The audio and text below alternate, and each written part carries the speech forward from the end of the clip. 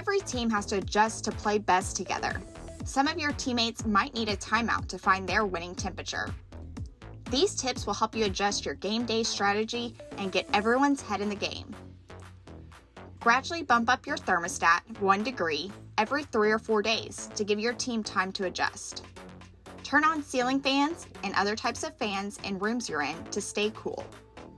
Use your blinds and curtains as your best defense to blitz the heat and keep it from pulling a QB sneak through your windows. Remember, selfish players make for a bad team.